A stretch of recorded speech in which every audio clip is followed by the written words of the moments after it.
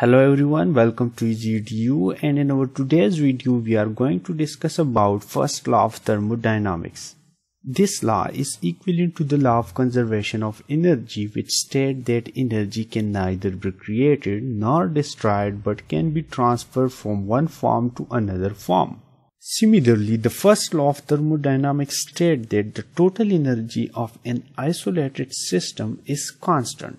In thermodynamics, isolated system does not interact with the surrounding, or there is no transfer of heat and matter to the surrounding.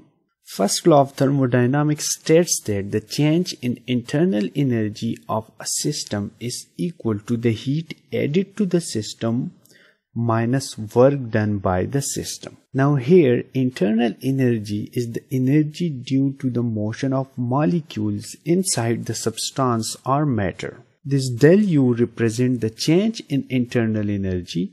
This Q represents the amount of heat leave or enter the system, and this minus W represents the work done on the system by the surrounding, or if this is positive, then the work will be done by the system on the surrounding.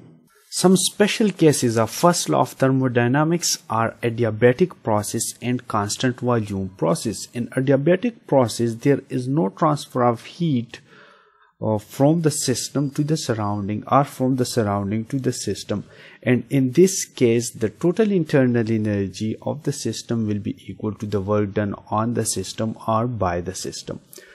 While at constant volume, there is no work done on the system or by the system, and the total internal energy of the system is equal to the heat provided to the system or the heat that leaves the system.